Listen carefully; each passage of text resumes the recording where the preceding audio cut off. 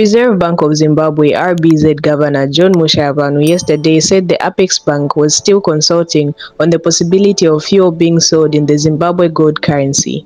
Welcome back to Zim News Live YTS, where we give you latest updates about what's transpiring in Zimbabwe. Before I go any further, don't forget to like, subscribe, and turn on the notification bell so that you don't miss any updates from our channel. Stakeholders have been calling on authorities to ensure fuel and other services are paid for in ZiG to boost confidence in the new currency. Mushavanu yesterday appeared before the Joint Portfolio Committee on Budget, Finance and Investment Promotion, and Industry and Commerce to respond to issues raised by stakeholders on his 2024 monetary policy statement. "We are still negotiating and making considerations on how best we can allow the selling of fuel in ZiG," Mushavanu said. "We start on taxes to be paid in ZiG and include other commodities, and people are going to be advised. We need to do our work gradually, and we are going to reach that situation where fuel is going to be sold in ZiG."